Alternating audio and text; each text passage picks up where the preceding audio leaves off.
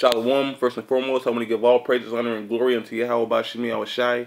Double honors to the elders and the apostles at Great Millstone. Peace and salutations to all the Akimath on the four corners, teaching the truth and sincerity. This is Stasha Require Martha, the GMS Dallas Camp, coming at you with a quick hit. Lord's willing, to edify unto the hopeful elect. I'm probably going to have to chop this up into 2 lessons, but Baba Kushai, bear with me, and I'll bring it out as quickly as I possibly can. But I'm just going to start out with this opening precept. This is Wisdom of Solomon, chapter 4, verse 15. It says, "This the people saw and understood it not, neither laid they up this in their minds, that his grace and mercy is with his saints, and he hath respect unto his chosen." Okay, so I'm going to jump into the scriptures. I'm going to start off at Psalms chapter 139.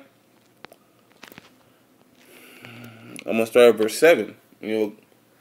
Because we as a people, you so-called blacks, Latinos, Native Americans, need to understand that Yahawah Shai is always watching. His eyes are always upon you, whether you do good or whether you do bad. So I'm going to start right here at the Psalms chapter 139, verse 7. It says, "Whither shall I go from thy spirit? Or whither shall I flee from thy presence?" Okay? It says, "If I ascend up into heaven, thou art there.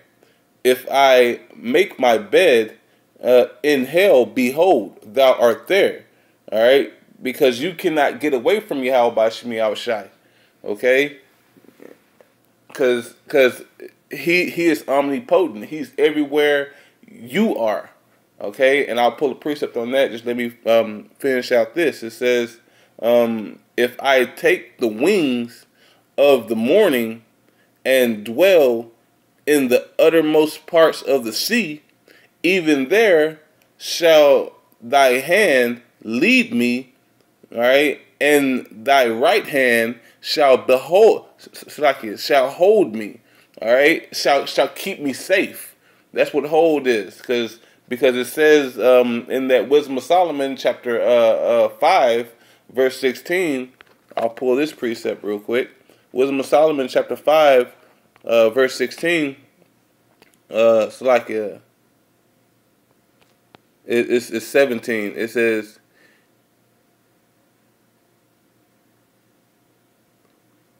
hold on 1 second.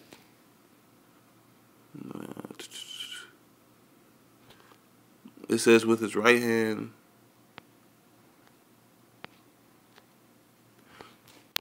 Is it up? Salakia. I'll just read 15. It says, "But the righteous liveth forevermore.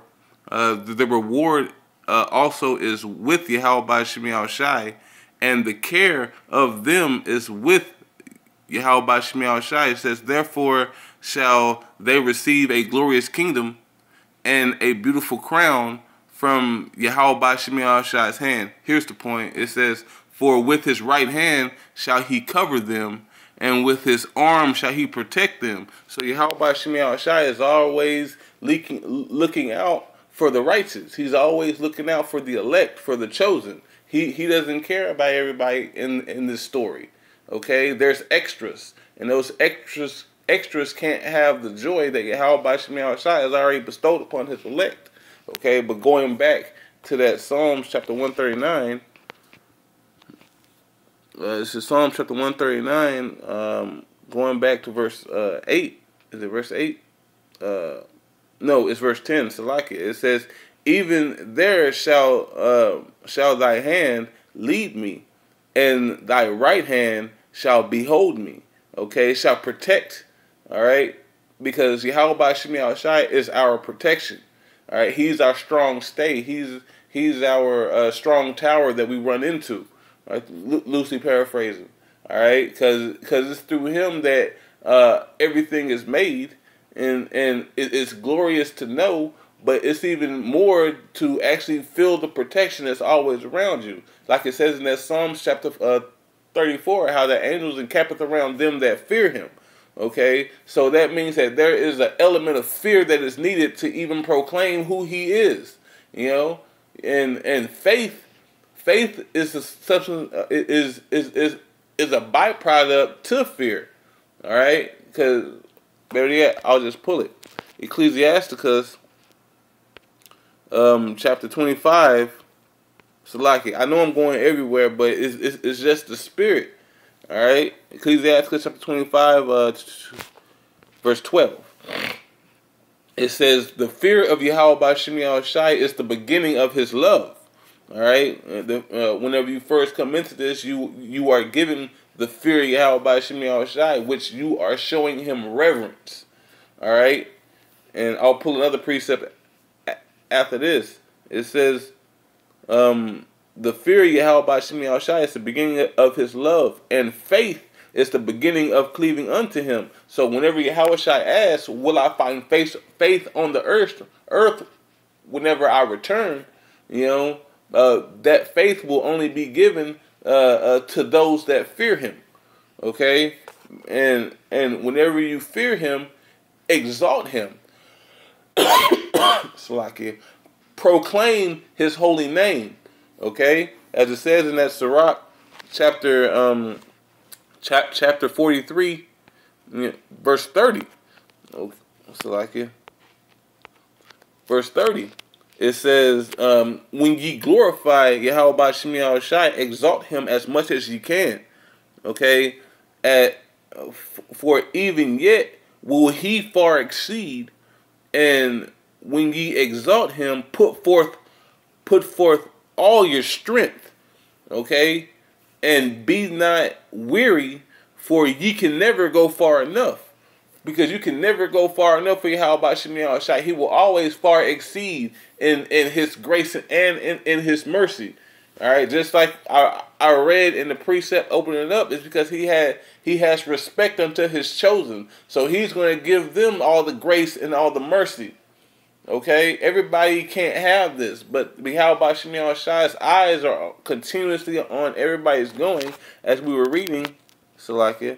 As we were reading in that Psalms chapter 39, 139,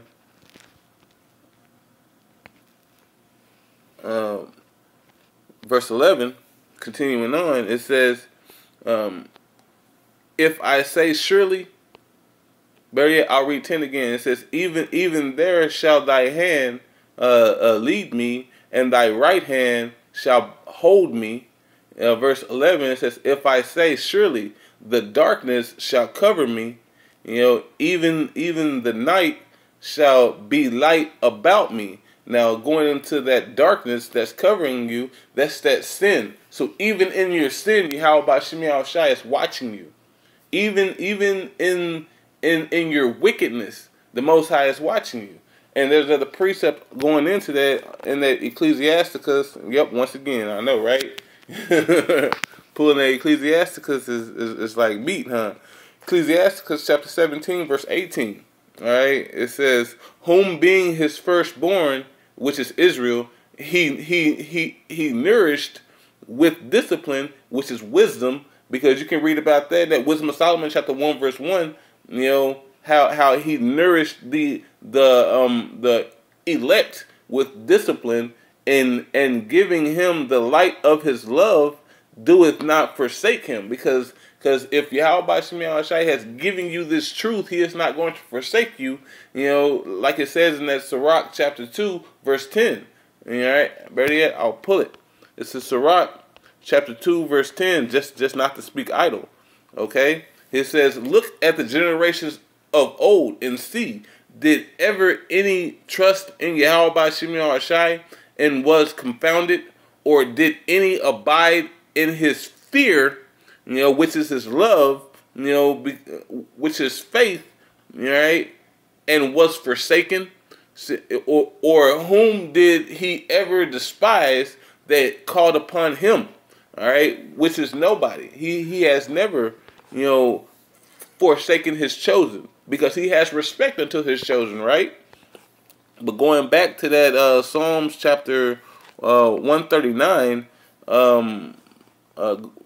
verse 11, finishing that out, it says, if I say surely the darkness shall cover me, or sin shall cover me, even the night shall be light about me, because the Most High, whenever He looks upon you, His eyes are 10,000 times brighter than the sun.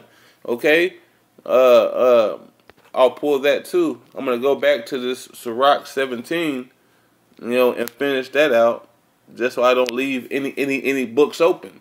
Okay, verse 19, it says, "Therefore all their works are as the sun before Him." So all your works are as the sun before Yahawah B'Shem Yahushai.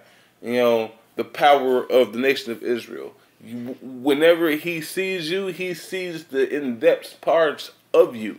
Okay, but continuing on, it says, "Therefore all their works is as the sun before Him, and His eyes are continuously upon their ways." So He's watching everything that you do. Okay? Verse 20, it says, "None of their unrighteous deeds." So He even sees your sin. Okay? "None of their unrighteous deeds are hid from Him, but all their sin are before Yahawah B'Shem Yahushai." All right? And that's what is being pushed through in this point, is that Yahawah B'Shem Yahushai is everywhere. You can't go nowhere, without Him having full sight of what you are doing. Okay, going back to that Psalm chapter 139, verse I think it's verse 13.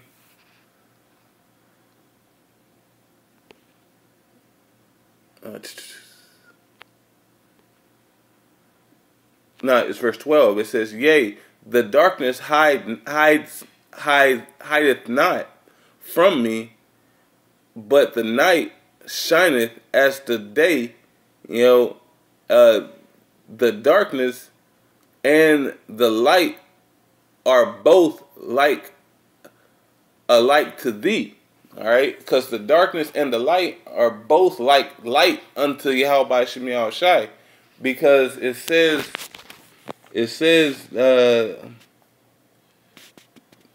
that His eyes are 10,000 times brighter than the sun, as it says in that Ecclesiasticus chapter 23, verse 19. It says, it says, "Such a man only feareth the eyes of men, and knoweth not that the eyes of Yahawah B'Shem Yahushai are 10,000 times brighter than the sun, beholding all the ways of men," it says, "and considering the most secret parts." All right? So Yahawah B'Shem Yahushai is examining everything that you do. All right? And He sees everything that you do. But continuing on, I'm going to go here to this Hebrews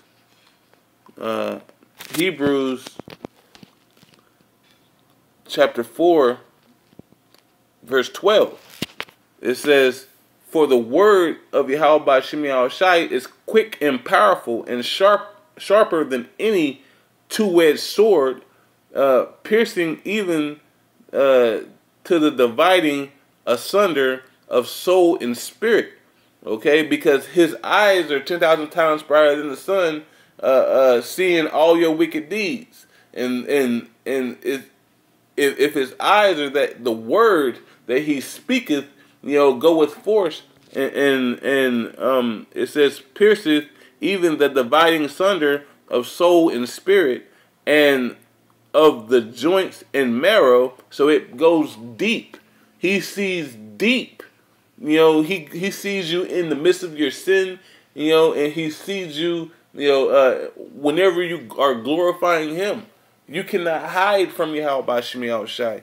Continuing on, it says, "And is a discerner of the thoughts and intents of the heart." So He even sees your thoughts. He even understands, because He put the thoughts in you. All right.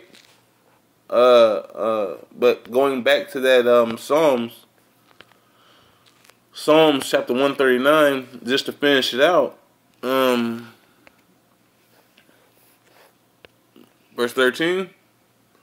It says, "For thou hast possessed my reins."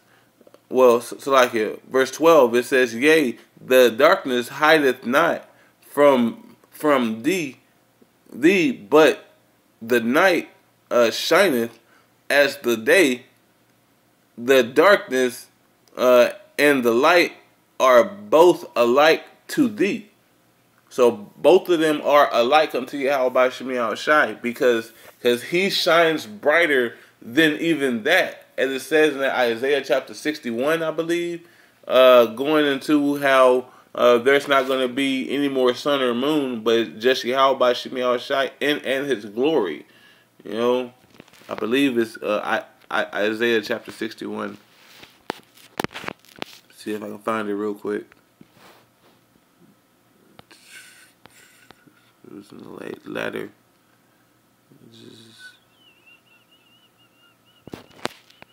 was 60.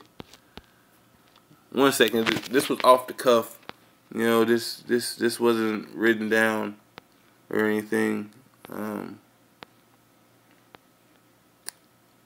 It says, verse 19. It says, "And the sun shall be no more thy light by day, neither for the brightness shall the moon give light unto thee, but Yahawah Shemi Shai shall be unto thee an everlasting light, and thy power, thy glory."